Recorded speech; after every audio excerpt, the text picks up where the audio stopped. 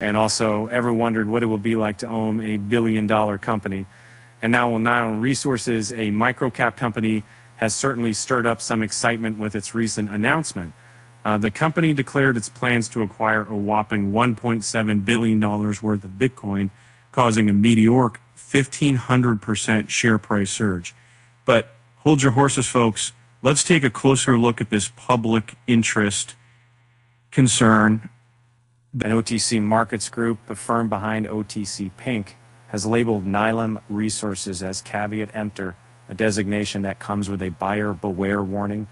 The company has also been flagged as a shell risk, which suggests it might be a shell company. Red flags. Anyone? On March 25th, Nilam Resources announced its plan to acquire a company that holds 24,800 Bitcoin in exchange for newly authorized preferred stock at a discounted rate. Sounds too good to be true. Many crypto natives think so, with some calling it a marketing stunt. Tour de Mister, Bitcoin analyst and editor of Adamant Research, was skeptical, saying it's indeed a stunt from a dying penny stock. Quentin Francois, crypto YouTuber and co-founder section of Where At Social, agreed, calling it a common tactic in unfailing small cap stocks. Dylan Eclair, director of market intelligence at digital asset fund UTXO Management, shared doubts, pointing out that the plan relies on legitimate demand for the equity sale.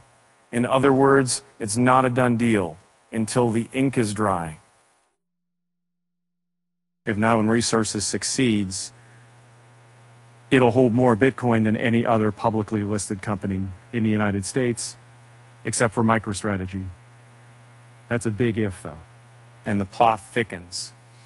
Former Nilam Resources CEO Ron McIntyre has cried foul over the announcement, claiming it was issued without his review.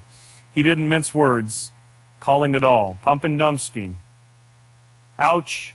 So will Nilam Resources pull off this ambitious plan, or is it just a case of caveat emptor? Only time will tell. With that said, thanks for watching, and until next time.